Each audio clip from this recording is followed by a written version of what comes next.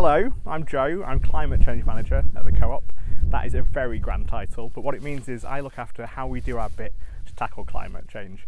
And really what that's about is meeting your expectations as fellow members. Like, we're a responsible business and we need to do our part to tackle climate change. Firstly, we need to reduce our impact on the world, and we do that at the Co-op, but that's about things like generally creating less pollution through providing for the world, and that's about basically tearing less fossil fuel out of the ground. But the second part of that, and the other important part of it, is protecting and restoring nature's ability to deal with what we're doing, protecting our habitats, protecting our land, and that's why we're here today on peatland, this incredible landscape. So my name's Alex Falkingham. I am the peatland officer here at RSPB Lake Vyrnwy. Peat, in essence, is pickled plant matter. It forms in wetlands throughout the world, but particularly here in the UK. We have about 13% of the world's coverage of a habitat called blanket bog, and that forms in Western Europe, particularly because of our particularly rainy climate. Essentially, peat forms when the vegetation on the top becomes so waterlogged underneath that it cannot break down, and so all the carbon that it captures from the atmosphere over millennia is compressed and builds up to form a massively important carbon store. To put it in context, people talk about the ability of rainforests to store carbon. Peatlands store about 30 times the amount of carbon for the same area.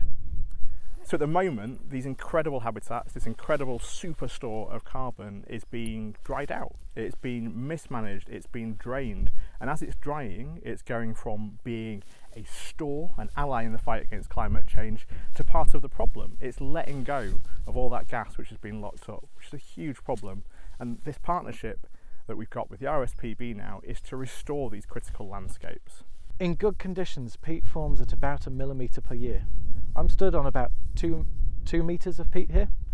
That's at least 2 millennia of peat formation. So the 2,000 years plus that it's taken for this to form beneath me could be gone in 2 centuries.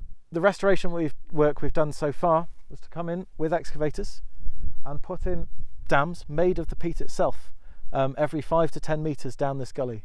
And in doing so, we've raised the level of the water inside the gully by about 50 centimetres. That creates pools which are an ideal environment for sphagnum moss, the super moss that forms the peat, to start growing within these pools. So that's what we're doing with the RSPB. We are restoring peatlands, vast areas of peatland, like if you can see behind me, to the horizon is what we're restoring here in Wales. The way it works is that when you buy your fully compostable carrier bag from the Co-op, that money is going into a charity fund, and part of that is going to this partnership with the RSPB. So the support from the Co-op on our peatland restoration here at Lake Vyrnwy has been absolutely fantastic.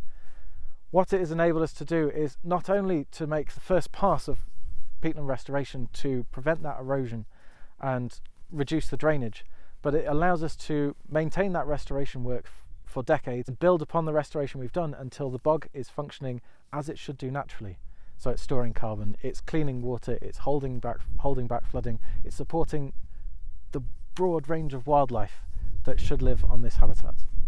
We can only be this ambitious on climate change and get involved in these kind of things thanks to the support of members. You have voted for this at the AGM for successive years. You voted for us to declare a climate emergency, to drive down our carbon emissions, and to support work like this, to restore nature and do our part in tackling the problem and being part of the solution as well. So thank you.